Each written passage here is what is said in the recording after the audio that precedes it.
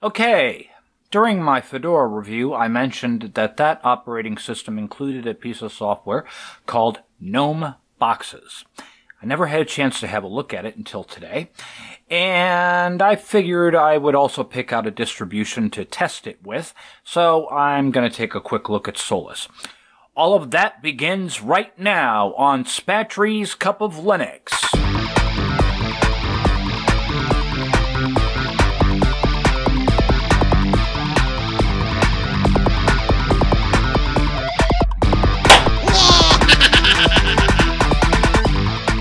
Okay, let's begin.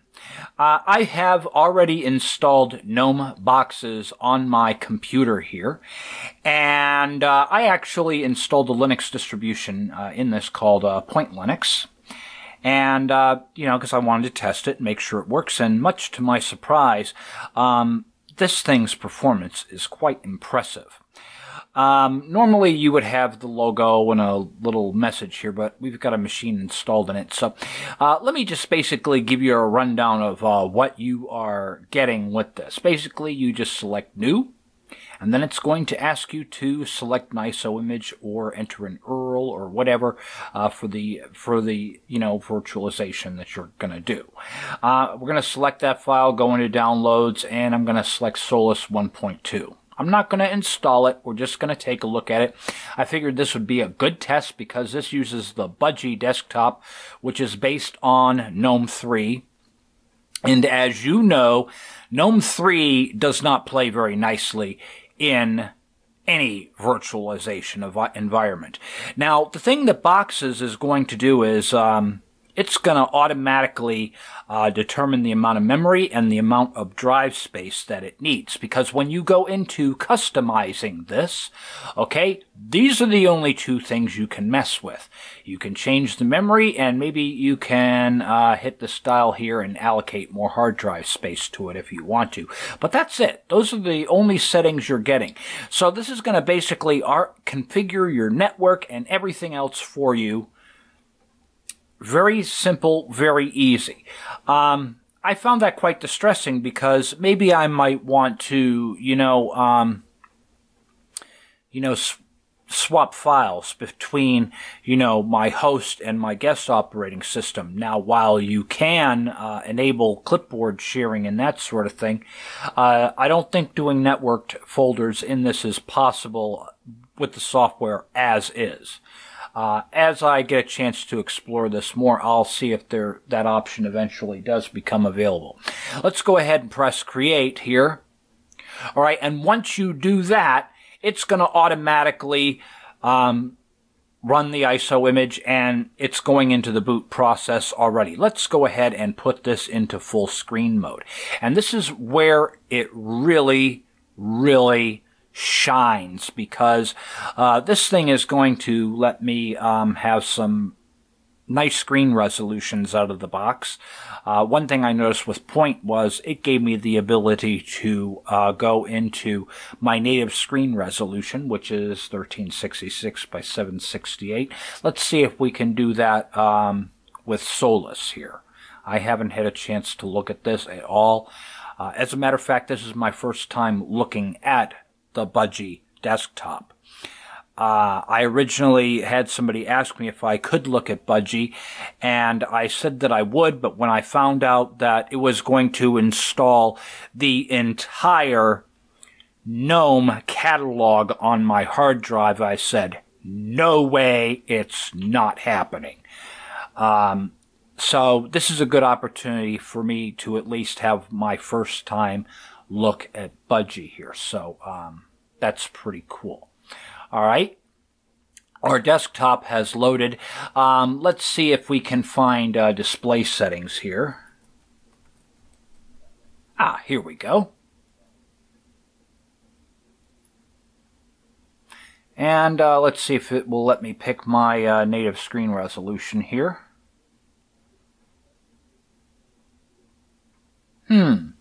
Okay, this time it's not giving me, but let's try 1280 by 720 in the 16:9 resolution and apply that.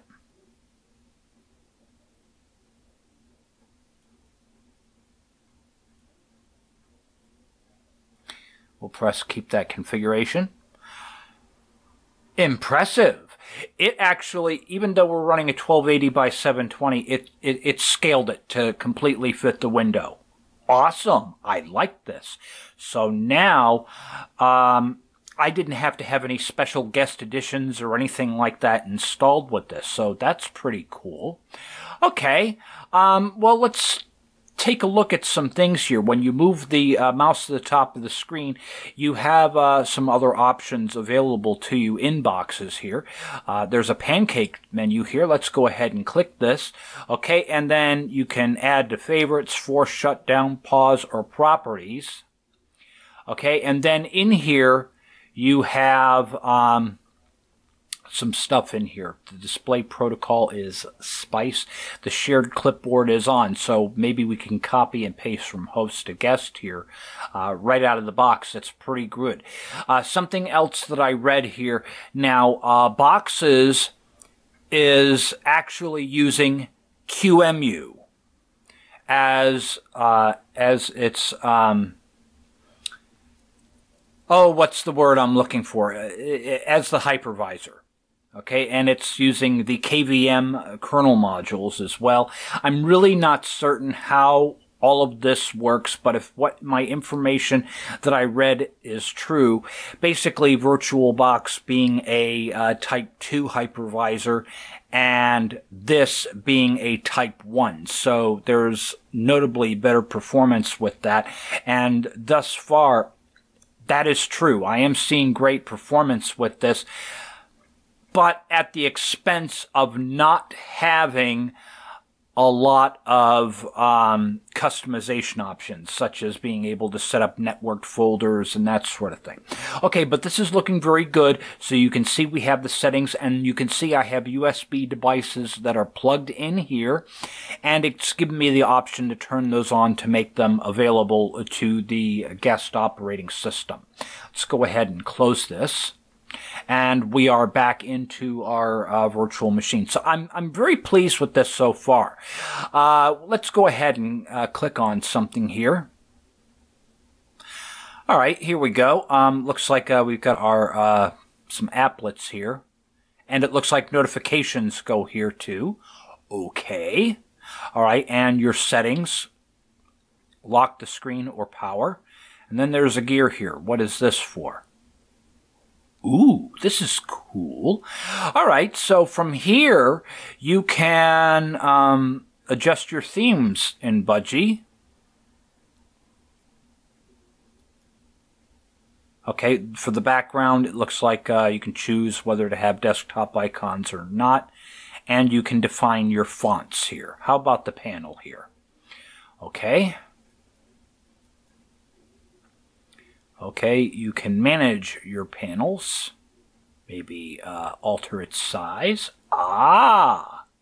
Now, see, I think the GNOME developers could learn from these guys right here. Maybe they, GNOME should do something like this. That would be kind of cool, hey?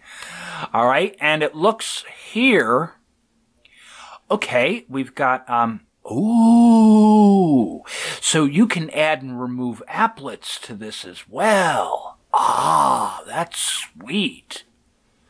Okay. Nice. Okay, and this is the hierarchy for everything here. You got your Budgie menu, then there's a spacer, and then an icon task list, spacer, your system tray notifications. Cool. All right. Not too shabby. Yeah. Not sure if I'm feeling this menu here, though, but hey, it looks like it works to me.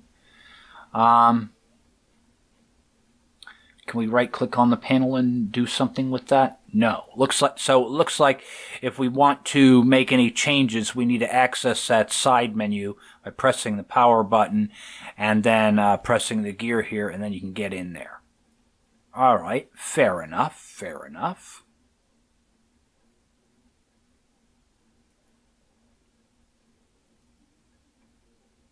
Okay.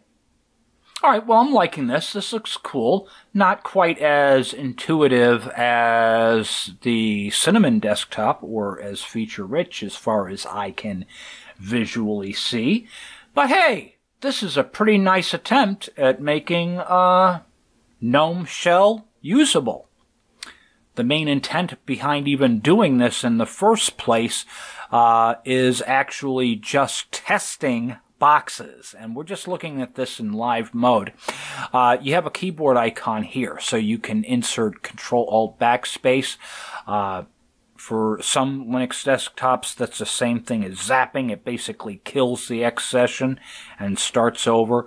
You can get into a TTY with Control-Alt-F1, F2, and then Control-Alt-F7 usually brings you back to your desktop. And that sort of thing. And while the system is running here, you can click the back arrow, and this takes you right into what you got, your all local, and then your remote machines that you have access to. And you can just go right back into your running operating system, and voila, Venusville. I'm impressed with this. I wish it had more features. I think there is a way that you can get more features by adding another item, and I can't remember what it is off the top of my head. But it's a virtual machine manager for a QEMU that you could actually use with this, and I think it gives you more features. So at the end of the day, I think this is a great way to test out QEMU without having the know-how. I think this is pretty cool. The performance seems to be pretty nice. I'm impressed with this. Now, you're going to notice a big difference, though, when you actually have a piece of software installed in this thing. I'm actually looking at Solus from a live ISO image. So I'm surprised I don't see an icon on the desktop saying, click me to install. We don't see that here. Instead, I think we have to actually do a search, install. Okay, install OS is in there. So you have you have to find that in the menu, and then it will open up its installer. So yeah, cool deal.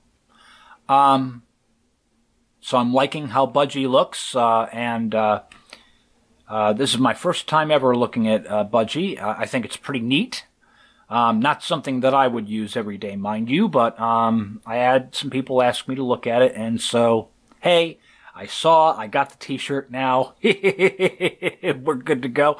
And I gotta say, I'm gonna keep Gnome-Boxes installed on my computer, and I'm gonna, when I do some of my usability tests that I've been doing on ISO Watch, I'll try doing a few ISO Watch episodes with this. And if it's something that I think I'm going to use on a regular basis, I'll probably do a forum post on it. May not necessarily take the time to do an entire video, but for those of you who follow me on cupoflinux.com, you definitely want to come over there and check out some of the interesting Linux conversations we're having over there. It's a great place to hang out. It's a great place to learn Linux as well. Now, let's say we want to just shut down this virtual machine. Okay, and we're going to power this off. Because we did not actually install the operating system itself, it's going to automatically delete that virtual machine. And something else I would like to point out is if we go into our home directory and then go into .local, Gnome-Boxes and images. Basically, the installed OS that I have right now is in a file called Boxes Unknown. I'm really not sure why it does that.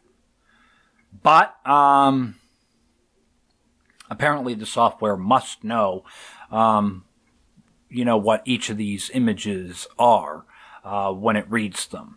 I just thought that was kind of strange, but that's where it stores your virtual disk images and that sort of thing. So the Pancake menu here lets you decide how you want to display these, whether you want to display them as small icons or large icons.